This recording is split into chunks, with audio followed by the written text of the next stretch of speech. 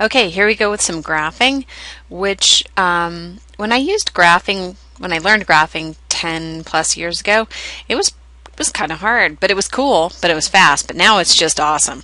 So let me show you how it works. First of all, I want to add totals into these categories, and something I didn't show you on an earlier video is called the AutoSum.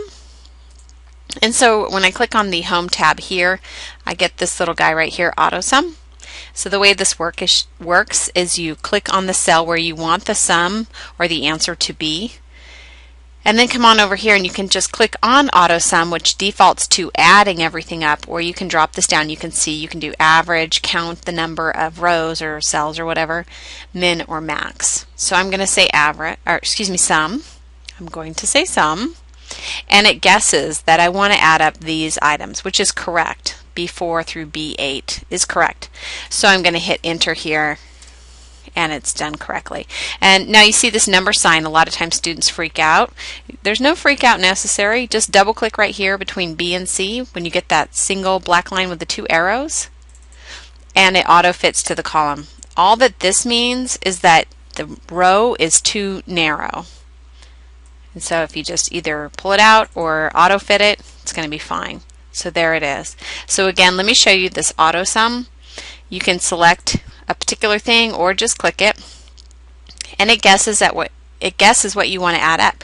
Now let's say you didn't want to add that number in for some reason. All you would do would be click on this one, hold it down, and highlight the ones you do want to add.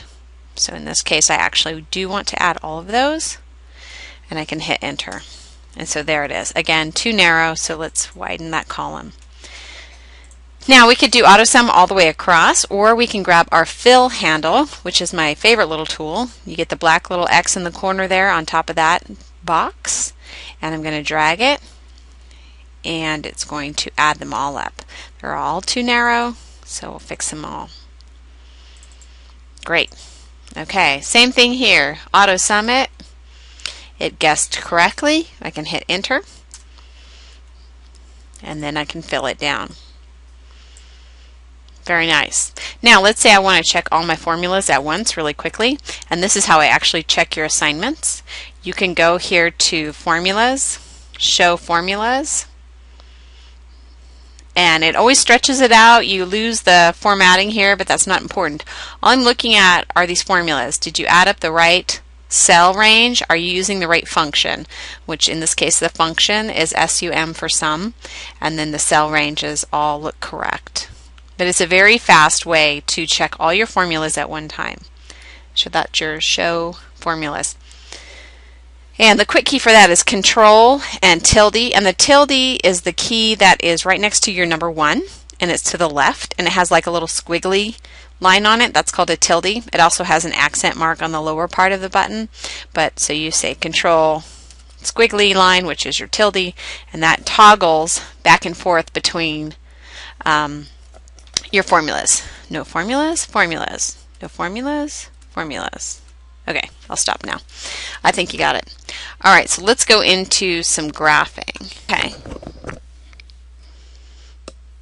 Alright, let's start with some graphing.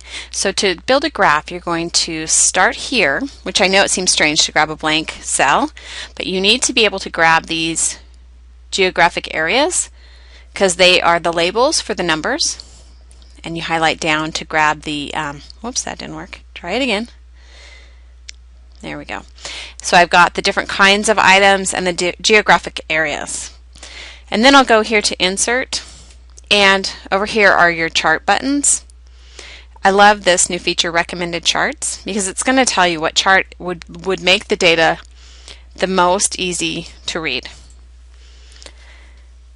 And so I'm going to click through these and look at the different options, and I agree, I'm going to go with this one here.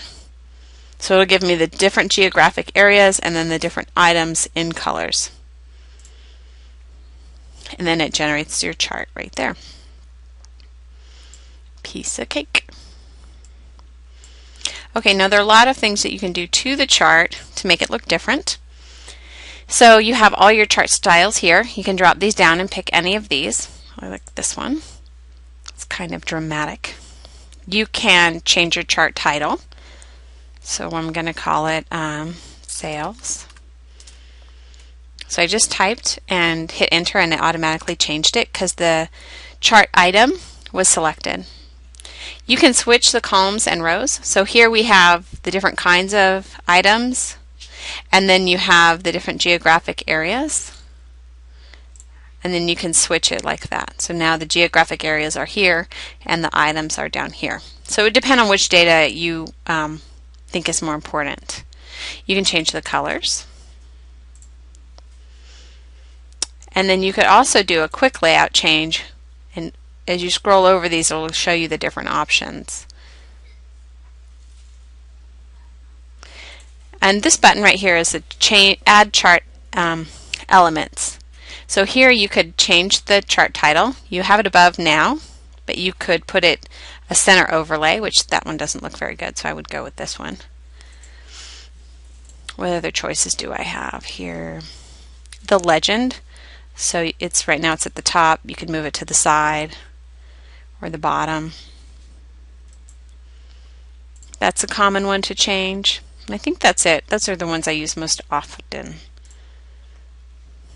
And so that's your basic bar chart. Now, one thing that's important to keep in mind, if I build a chart and I grab the totals, let me show you what that looks like. Well, first of all, now it doesn't know what a good chart is because you've got too much data. You've got numbers that are being double counted. So see how the category here is totals is, it dominates the chart, and even this orange, which is the division, division totals, it throws everything off. And so this chart right here is really hard to read compared to something like this, where you have each item and the different geographic areas. When you throw the totals in, it throws the chart off. So always, if for some reason you did collect the totals when you're building the chart, sometimes you can grab this corner piece and just move it back here so those totals get dropped off, and now your chart is back to just the geographic areas and the items. So that's an important one to remember. Okay, let's take a look at pie graphs. So pie graphs are different because they need to equal 100%. So a pie graph is great for the monthly budget if you're going to do just the expenses. So let's say this is your budget. You're going to pick all of the expenses, hold down the control button, and then select all of the adjacent amounts of those expenses. So you have the home mortgage for $2,000, insurance for that. This middle column isn't involved. If you used the yearly and monthly, you can't use a pie graph. You have to use a bar or a column. So now let's insert and you look at recommended charts.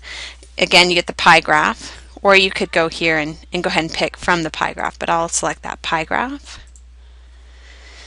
Very nice. And we have lots of choices what to make it look like. And so I always suggest that you go in and play around with it a little bit, pick the format you like the best. When I'm working with a pie graph, I like to change the labels, the data labels, which is here. And this is kind of nice because you can just hover over these buttons and see what it will look like with the different amounts in there. And if you don't like those, go to more data options, data label options. And now you've got lots of them. So I'm going to take, I would like to see the percentage, not the value. And then I'd like to see the series name. No, not the series name, the category name. So I know the cell phone's 4%, car payment's 10%, etc. So you can change them around. This one is already set to best fit, which is good.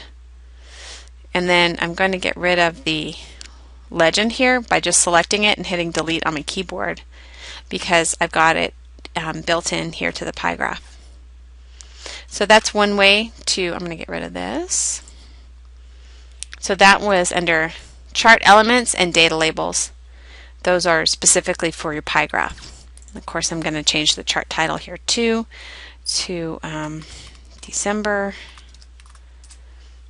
So that would show it as my December monthly budget.